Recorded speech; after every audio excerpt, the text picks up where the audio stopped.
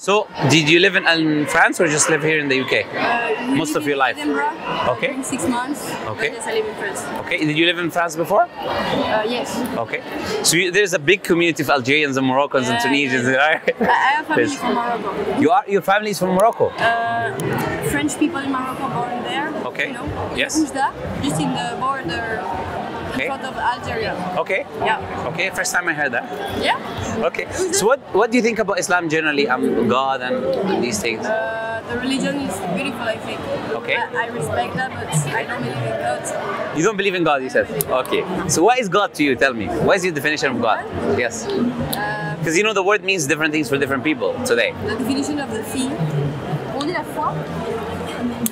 La fé. I always say that. Okay. When you. Well, I didn't say that. You. He's gonna do the right thing now by using Google. Like you push your spirit, not your spirit, but Faith? Are you talking about faith? Yes, faith. Faith. You're talking about faith. The definition is faith. No, but what is the definition? What is God? Like when you use the word God, like for example, when I say human, creator, you said, right? So when you say human, there's a definition, like a physical, biological being with 2 hands, 2 legs. This is a human, right? When you say God, what do you imagine when you say God? Something very big. Big, okay. Physically big or just big? The energy big. No Okay, energy. Okay, but let me ask you this. Yeah. Can something come from nothing? Yes. Give me an example. What? Okay, c'est quelque chose qui est partir de rien du tout. La foi, la faith. But faith has to be in a human being. It cannot come from nothing. Ok. Qu'est-ce qui part de rien? Because you know, like it's like, let me put it to you in a mathematical format. It's 0 plus 0 plus 0 equals what? Yeah. Ah, okay. What does it equal? 0, right? So if there is no space, no energy, no matter, nothing, absolute nothingness, can you have something? There's no agency. Yes. Nothing. Yeah, the absence of everything. So there is nothing. Yeah. Can you then have something from nothing? Could be, yeah, because nothing is something. What is something? Because there is a different word, for example. It's a meaning. Yeah. You can realize, you can imagine what is this. No, right now we're imagining because we exist. Yeah. I'm saying if there was nothing, I don't exist, you don't exist, no imagination exists, no universe exists, no atoms, no planets, no stars, no space, no dark matter, nothing. I think you have to do a big introspection yourself to understand that. For example, like when someone asks me, okay, imagine the paradise. I imagine something white. Just because when I was young, I watched Harry Potter. Okay. You know, I understand, yes, yeah. Yeah. Yes, but, yes. I think it's just an influence. No, but nothing is just a concept. Like, for example, something, you know what something is? Yeah. The opposite of something is what? Nothing. Is nothing. Yeah. So it's something you can conceptualize because all you have to do is choose an opposite. That's why in dictionaries what they do sometimes is they define something using the opposite. Like they say definition of love is the opposite of hatred. Yeah. Right? So that's a common thing to do. Yeah. So you understand the concept of nothing because you know the concept of something. Yeah. Okay. So I'm saying if there was ever nothing, which is the absence of something, there is no something ever. How can you ever have something? How can you have existence? There's no agency, there's nothing to create, there's no space for you to create, and there's no atoms for you to collect and gather. Yeah, so how can you have something from nothing ever? Everything comes from something. Thank you. Well, look, I like him. He's agreed. Right? So everything has to come from something. Yeah. Right? So what we're saying is this, is everything has to come from something, and the universe has a beginning. Then where did the universe come from? The Big Bang. Absolutely. The Big Bang is the universe coming from, right? It's energy and matter compressed into a singularity and expanding very quickly. Where did the energy and matter come from? Where did the space come from? From something. Thank you. Yes, exactly. So what is that something is the question. Now, let me ask you this question. Can you and me create a universe? Can you create a universe? Me? Me, are you any human being? Can you make a universe? Like this universe. You know the universe? Yeah, of course. Can you make one? No. Why not? I don't know, but I think everything is a creation. So anyone has a reason for it. No, can you, what's your name? Area. Naria. Create something. Yeah. No, can you create a universe? You know, a universe is a very specific thing. Yeah. It's space that is filled with dark matter, has galaxies, stars, planets. Can you create that right now if you want it? We cannot. Any human, we cannot. All of us, we can't, right? So, whatever creates that, the reason we cannot, the reason I asked you why you can't, is because once you understand what you need to create a universe, you understand the attributes of whatever created the universe. Yeah. Okay. So if I need ultimate power to bring all of this energy into existence, and I need wisdom or knowledge to have galaxies, stars, zillions of stars, laws, and I need to be eternal because the universe has a start, time and space continuous, right? So whatever created the universe is powerful in a way we cannot comprehend, intelligent, wise, eternal, and brought the universe into existence. What do people call that? What do humans call that? Yes, you're gonna say, I know you don't. I don't understand all the things. I'll repeat again, no problem. Okay. I'm saying, whatever creates the universe has to have ultimate power, has to have knowledge, vast knowledge and wisdom, has to be eternal, because it creates time and space. So if something creates time and creates the universe and is eternal, all powerful, all knowing, what do we call that? What is the name we give to that thing? Infinity. We call it God, right? Don't humans call it God, the creator? Okay, God. Right. Something, the creator is something which creates the universe that is all powerful, all knowing, all wise, right? So I'm saying, looking at the universe, you need something that has the attributes of God to create the universe. Does that make sense? Yeah, of course, yeah. Okay. So why don't you believe in God then? I think Based on that, you know? all the crayons. Religions? No, not religions. Because, for example, I believe in something, but not in God specifically. Okay. Higher power. You believe in a higher power? Energy, yeah, something like that. Belief, yes. Okay. It's not energy. It's not about belief. It's about, look, did someone make this table? Yeah. It's not about belief. It's a fact that someone made this table. Fact. Why? Why is it a fact? Because the table is here. Because it's real. The universe is real too. Have you seen the maker of this table? No. Have you seen the maker of the universe? No. So why do you believe someone made this? You know, someone made the universe. For example, the God, I can see it because Yes. if I see it, I can believe it in him because. No. Have you seen the maker of this table? No, But you believe he exists? But I can see the facts, Your table, products, but you see the product, the universe of the creator. It's the same thing. It's all. Table is creating about something. Yes, the creator is a product of a designer or maker. You've seen the product, is enough evidence that the maker is there. But I see the product, but he doesn't move, and the life moves all the time, like the law of the impermanence. So, What do you mean by that? like for example, I can say he's real because I can see right now. Okay. He doesn't move, but the universe can't move. So. Okay, so someone made a plane, someone made a car. The car moves, the plane moves, but you still believe someone made it, and you've not seen the person who made it. No. Why is it about moving? I don't understand. Why is it different? Comment dire? Genre. I don't know how can I explain that. But for example, like I know it's real because like it doesn't move, so I can say yeah, okay, it's real. So your definition of something which is real, it does not move. Exactly. Something. So if something moves, it's not real. Think about that before you answer. Comment dire? Genre en mode tu peux pas croire en Dieu si tu le vois. You can believe in God if you see it. Okay. Because the only things like you are. I disagree. Him, Okay, let me ask you this. You see God? Have you seen God? No. So. I disagree that you have to see something to believe it, is what I'm saying. I'm saying there's other ways to believe things. I'll give you an example. Okay. Do you have a great-grandfather? Great God. Like the grandfather of your grandfather? Yeah. Have you seen him? No. So how do you know he exists? Okay. In this case, yes. Okay, have you seen your brain? Mine? Your brain. So can we say you don't have a brain? Okay. That's the reason. Okay, Just so about the God. Yes. If you see it, you can believe in it because the only relief. no, if you see it, it's not believing. Or if you see it, you experience it. Exactly. It's a higher level of knowledge, right? Exactly. So knowledge can be different levels. First level, I can know. For example, if you've been to China, Yeah. No. no, but you know China exists. Yeah. So it's a level of knowledge, it's certain knowledge, but you've still not experienced. If you see China, that's a higher level of knowledge, right? Yeah. So we believe knowledge can be three levels. First is theoretical knowledge, right, which is knowing something through the data information, which is us knowing God through the data. Yeah. Now the second level is what we call aynul yaqeen, the knowledge of eyesight. You see something, right?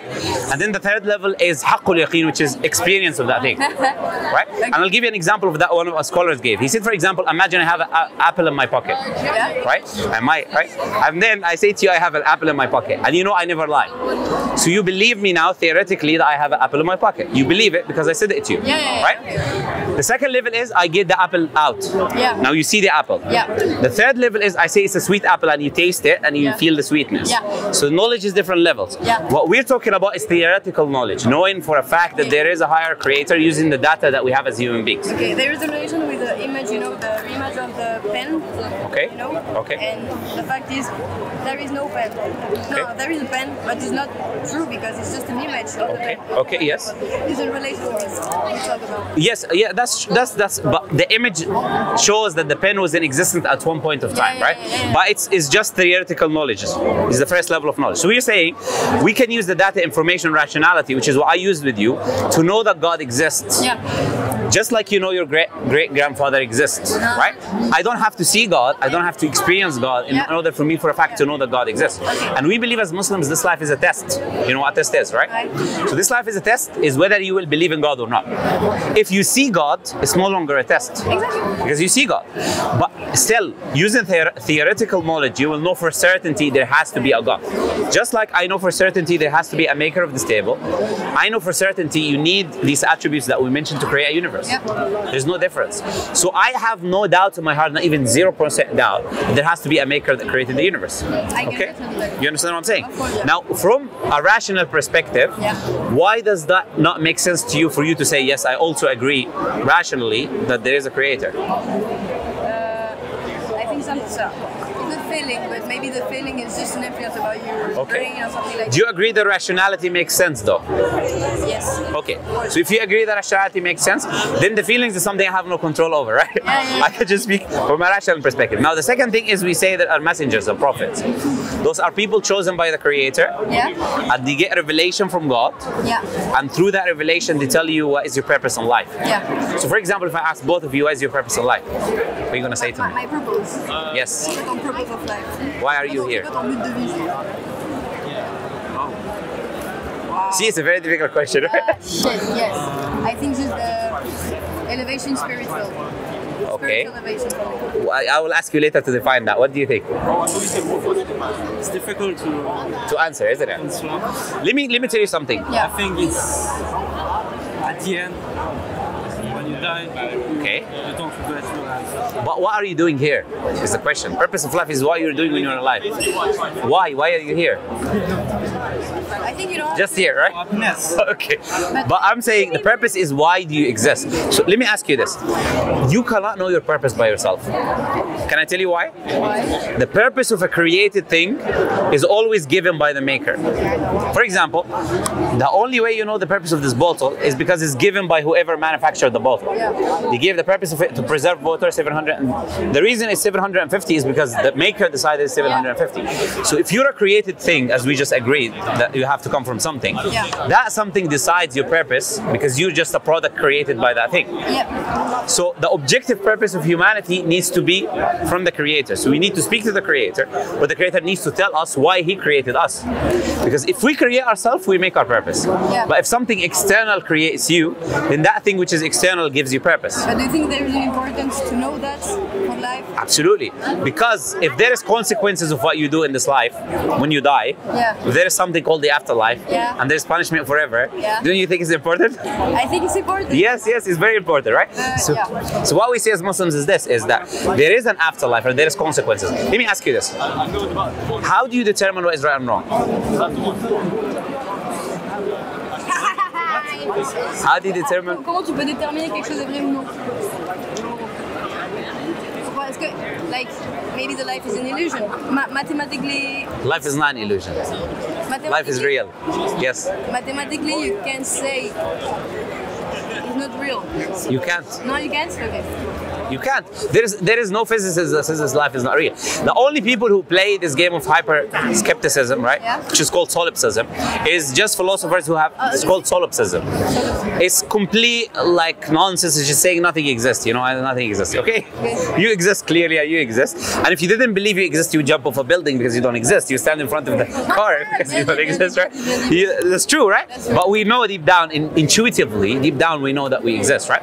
So what I was saying about right and wrong, though, it's a different different point. How do you know right from wrong? This is right, this is wrong. Morality. The morality, yeah. How do you know? I studied that in philosophy, but it was very, very difficult. Like, you have In philosophy, there's so many things: moral relativism, moral consequentialism. There's so many. It's just nonsense, but they don't answer the question. You have mercy. It's about. You know, morality. Yeah, of course. Without God, Yeah. morality is subjective. You know the difference between subjective and objective? I don't know how I can say that. Can you help me?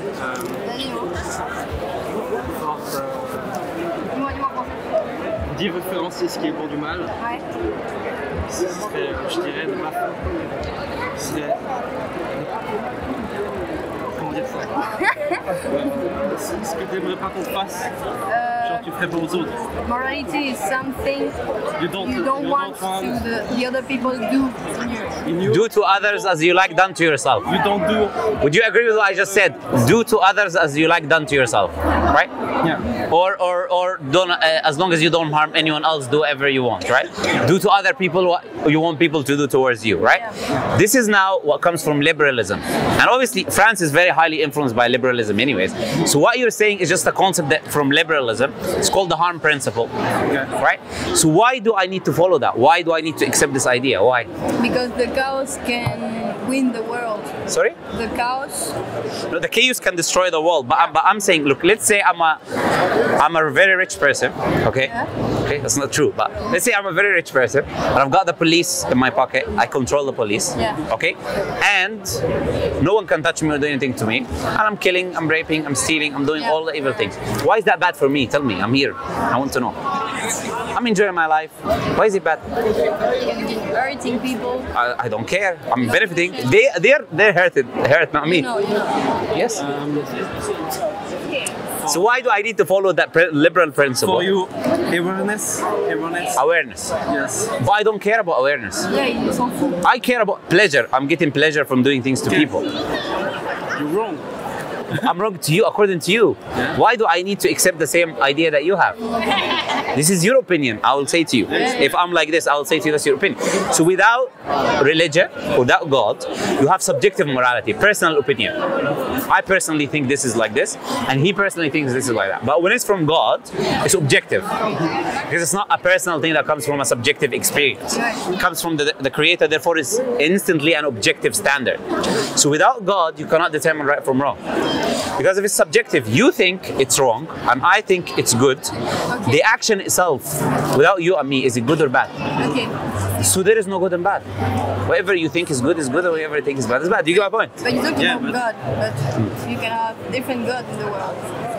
No, God is just one entity. Just one, okay. You have different conceptions of God. Okay. Do you understand? Like you're one person, I can have a different view of you. The question is which conception of God is the correct conception of God? Yeah. Okay. That's the question you should be asking, right? And when you investigate religions, this is how you come to that conclusion. Like we have evidence in Islam to show that this has to be from God. Things that humans cannot do that are within the Quran that show that they're not from Prophet Muhammad, but they are from the Creator. God is universal. Absolutely, yes. And yes. we have different religions, but at the end, God is just one entity, one concept. Yes, yes, absolutely. So when you study the scriptures, different religions, like I've done, for example, you know why a religion is correct and why a religion is not correct. Because only one religion can be true, because they're contradictory. Why? So if you have contradictory things, they cannot be correct in the same time. I'll give you an example. For example, Christianity says Jesus is God, part of the Trinity. God the Father, God the Son, God the Holy Spirit is a part of the Trinity. Muslims say he's a prophet of God, and Jewish people say that he's the son of adulterous women, right? Yeah. Peace be upon him. We don't accept that, but that's what they say. So he cannot be the three things in the same time. So either he is God, or he's a prophet, or he's not God or a prophet, like the Jewish people believe, right? So it's only one of those religions can be true, because Jesus was one person and he was one thing. You understand what I'm saying now? Same thing for God. There's a concept of God in Islam, the concept of God in Christianity, a concept of God in Judaism. Only one concept of God can be true. God exists as one entity, different concepts in different religions. Yeah. I study these religions and I ask them, what evidence do you have to show that your religion is from God? Okay, yeah. If they have evidence, then I will accept. If they don't have evidence, I'll say, no, thank you. I don't need to accept what you say. It's just your subjective opinion. Okay, yeah. Make sense? So the Quran, we know is preserved 100% because we, memorization, memorize the whole Quran by memory from the time of the Prophet. Millions of people. It's not been changed. But for example, the Bible has been changed. Right? There are different Bibles even. There's not one Bible. Yeah. 66 the Protestant Bible, 73 the Catholic Bible, 82. But what is wrong if it's changed? Life changed every time. I'll explain to you. The revelation is supposed to be God's teaching. When it's changed, now it's not God's teaching, it's your teaching. So if I get this Quran and I add my own things in it, give me 100 wives, this is my stuff, it's no longer God's revelation, right? Do you agree with me? So the reason why we cannot trust this changed scripture is because now it's influenced by humans, and humans are adding their own desires into the religious scripture. Okay? But how you can trust the first writing too? What do you mean? Because you said the Quran have just one writing and not the Bible have two or more. Yeah. No, the problem with the Bible is there's not one Bible. They don't agree what the Bible is, the Christians. Okay. Some Christians say it's only 66 books, the Protestants, like the King James Version. Some people say no, it's 73 books. Some people say it's 82. They don't agree with how many books, 88, the Orthodox. Okay. Different Orthodox have different books. Point is, even if you open different Bibles, the same verse would say different things. Yeah. I can give you an example if you like to check, right? Okay, yeah. So it will say different things about God, because they will say to you, the old manuscripts has some different things and this manuscripts have different things. It's not been preserved. The Quran has been preserved, written format and also orally, because we memorize the whole Quran in our memory. So in order for you to follow a scripture, it has to be preserved from the time of the Prophet, the messenger. It has to be preserved from the source. So the first thing you need to think about is it preserved or not. The second thing is it has no contradictions, because God did not create contradictions in the world. Yeah. Right? So when he is all-knowing, he cannot make a mistake. Okay. So he cannot have a contradiction. And also has to have evidence that is divine. So for example, the Quran talks about things that we're learning today. It talks about, for example, that biological life is from water. Yeah. All biological life, we're learning that today. That everything is from cells, and cells are 60-70% water. Quran talks about the shape of the earth. It talks about the universe expanding.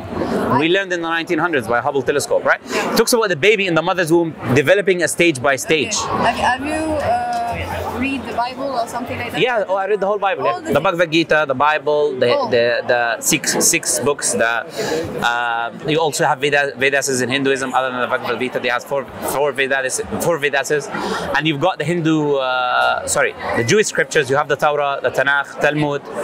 And you grow up with the religion with your parents? I didn't grow up practicing. When I done my research, I started practicing myself. Okay. When I was younger, I did not practice. But your parents believe in that? My parents believed in it, yes. So you don't think you have influence about your parents? No. Nothing? Because the reason I'm sure I have no influence from my parents is because it's easier for me to live as a non-Muslim than to live as a Muslim. So for example, as a person, as a Muslim, in my whole life, I've never had any relationship with any girl. I never touched any girl's hands. Never kissed any girl. Don't drink alcohol ever in my life. Never smoked weed in my life, right? I have to wake up in the morning, dawn time, 3 o'clock in the morning to pray Fajr prayer. I have to pray Jumu'ah. I have to eat specific types of meat, right? I have to cover certain parts of my body. I can go on. List is very long, right? Okay, point is, which one is easier? Not to follow. It's easier not to follow the scripture and the teachings, right? So, if I study, I will want to look for mistakes because it's hard. Yeah. But the reason I'm following is because the only reason I can leave Islam is that I would be lying to myself, knowing that Islam is true, but I'm still acting as if it's not true. Because rationally, there is no room for me to say that's not from God. It's 100% positiveness that this has to be from God. Because of the amount of evidence that is there. It's impossible for Prophet Muhammad to have known the information I'm telling you. It's possible for him to have predicted the future that is happening today. It's possible for him to have talked about the past of things that no one knew. It's possible for this book to stay 1,400 years, no errors, no mistakes. The knowledge that people had 1,400 years ago is very low. So it's very easy for them to make mistakes. So if the Quran was from his knowledge, it will have mistakes. Today, when we discover things, we realize the Quran is wrong, but that's not the case. It's the opposite. Today, when the more we discover, we realize the Quran knows more. For example, if you are a desert Bedouin Arab and you see the clouds, do the clouds look heavy or do they look light? How do they look to you? Like the cloud? Yeah, do they look heavy or light? You know, heavy or light? Okay, light. Very light. So if you just, as a person who absorbs the clouds, you say that clouds are very light. But the Quran describes the clouds heavy. It says, وَيُنْشِئُ السَّحَابَ الثِّقَالِ, and He makes or creates heavy clouds. Now today we know that these clouds weigh tons because of the amount of water in them. Okay. Do you understand what I'm saying? So if I'm a desert Bedouin Arab walking, I'm just going to say this is light. I will never say this is heavy. I'm not going to go against what I see with my own eyes. So this is one example I'm telling you of what the Quran says, right? Okay. Quran speaks about so many things. Like for example, the mountains. When you see a mountain, how would you describe a mountain? It's very big, it's very tall. A pile of rock, tall pile of rock. Is that a good description? I want to know something. Okay, go ahead. Religion. Want to know. Want to say my religion is right and yours is wrong. I think in life there is. Yeah, I understand what you're saying. I understand. Do you know why you say that? You know what she said is the reason is because she thought might have been influenced by my upbringing. I think you are influenced by your upbringing. Do you know what your upbringing taught you? It taught you liberalism. Liberalism says you accept everyone. That's your belief. I know it without you telling me your belief, right? You accept everyone, it's okay, you can be whatever you want to be. This is liberalism. Question is, I do not need to accept liberalism. Why? Because there is something called in life called truth. Do you believe there is truth? Truth and falsehood, right? If there is truth and falsehood, then some things have to be true and some things have to be false. You get what I'm trying to say? If they contradict each other, they cannot be true in the same time. Remember what I said to you, rationally. So if you say all religions are true, how can you explain the contradictions? No, I don't want to say that. I want to say it's not the most important things God wants. Can I tell you why it's important? Because if a religion is true, whatever it is, if a religion is true, it has a concept of the after. For me, it's not the question if it's true or not. It's the faith. It's more important. But remember what? Yes, but remember what I was saying to you. In Islam, it's not blind faith. You've got evidences to show that this is actually from the Creator. Do you understand what I'm saying? But I'm saying to you, why is it important? Because if God exists, God is a powerful entity. Would you agree? No. So how did God create the universe? Okay, do you just agree that whatever brought the universe into existence has to be powerful? I believe in God, but I don't believe it's a prophet. No, powerful. Powerful. Sorry, you misheard me. That's why I said like, okay. Do you believe God is powerful, right? Right? So if God is so powerful, if God is after you, He wants to do something bad to you, should you be scared or no? You tell me. I don't know. If God wants to do evil to you, wants to harm you, Yeah, I'm scared. you should be scared. Yeah. So we're saying, depending on what religion, they say to you, if you don't follow in the afterlife, there is a punishment. So I should know which one is true, so I avoid the punishment of God. Okay, yeah. Because it's not. Why is it important? Because it's God's command, it's not me. Yeah, okay. And what God said is important because God is all But powerful. God is good, but I don't want to be... Yeah, but God tells you don't do this. And God tells you don't do this because it's bad. When you disobey God, you need to be punished. You agree? No. So if God says don't... God is so good, He can do things. So where... God do bad things. Let me ask you this question. No, not do bad things. Okay. But God is going to punish the people who do bad things. Can you explain that to him? So God... Because for me, God forgive human. Everyone. Not it.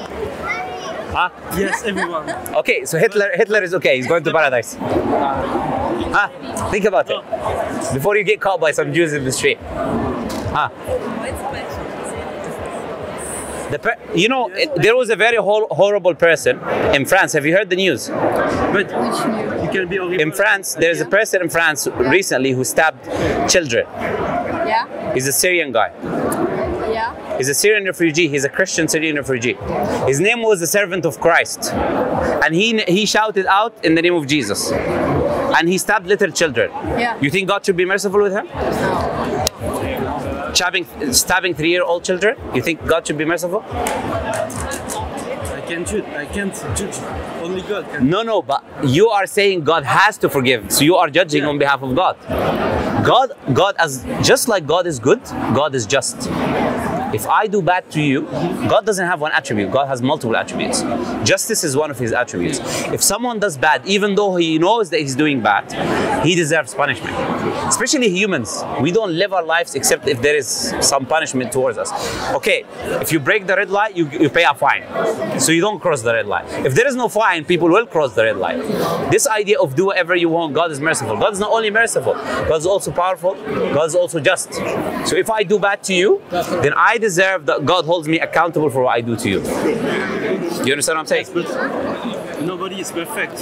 We're not perfect. True, I agree. Do some bad things. Yes. You too, I think. But that's why you repent. And if God don't forgive. No, we don't say God is not going to forgive anything. Okay. But we say some things God might not forgive. Okay. It's not the one we judge. God is the one who judges. Right? So one thing we believe God doesn't forgive is that you disbelieve in God. If you say, I don't believe in God, or you worship something other than God, God doesn't forgive that. If you die with that, then God will not forgive you. But if you stop, God will forgive you. You understand what I'm saying? So there is a balance. It's not that God will forgive everything. Some things God will forgive. If you show regret, you stop the bad thing, you show regret, you try to make up to different people, then God will forgive you. We believe in that concept of forgiveness. Sorry? You can change. Exactly, yes. But if you don't change and you do evil and you die, then God will punish you. So what I'm saying, then it's very important to know what is right and wrong. So you avoid the evil and you do the good, right? So you can only know that by knowing which religion is true. So it's very important to know which religion is true. Yeah, but... because different religions have different teachings. Yes, but so many religions is good. Only a few of religions not good. I think there is a lot of differences in right and wrong between Islam and Christianity. There's a lot. Do you think the people do wrong things deserve something bad? I think God is the one who... Go to the hell, for example? I think it depends on what they done, and God is the judge, right? Okay. So if what they do deserves that they enter hellfire, then yes, they'll deserve to enter hellfire. Some things you don't deserve to enter hellfire for, or some things God will forgive, right? Right. But when I say enter hellfire, I mean eternally, because you enter just for a period of time. It's possible as well in Islam. Even as a Muslim, you can enter hellfire for a while if you don't repent and you do a lot of evil in your life, because you don't get a free ticket. God is just. You get the point? Right. But to go for hellfire forever is only the people who don't believe in God at all, or they worship something else. They worship a human being, they ignore God, the creator, the one who created them, because they give the rights of God to someone else. Okay? So it's very important then, that's what I'm saying to both of you. Then it's very important for you to study and figure out what religion is true, because the morality, which is the question which I asked you, what God is true and what morality is right for us to follow, and what evil things is for us to avoid. Make sense? I understand all the construction of your things. Okay, makes sense? Of course. Okay. Thank you so much. No problem, I appreciate it. I appreciate it. Very interesting. No problem. If you guys have any questions, you're welcome to come anytime. We're here 5 days a week. You can come back, You have Instagram? I can give you my channel. I can give you my YouTube channel if you want.